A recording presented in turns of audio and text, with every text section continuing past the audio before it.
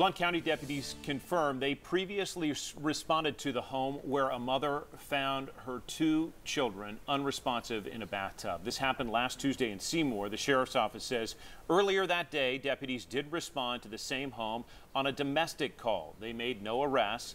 The mother of the young girls now faces aggravated child neglect charges. Her 15-month-old daughter died. Deputies say her newborn daughter is still fighting for her life in a hospital. Let's turn to your forecast now.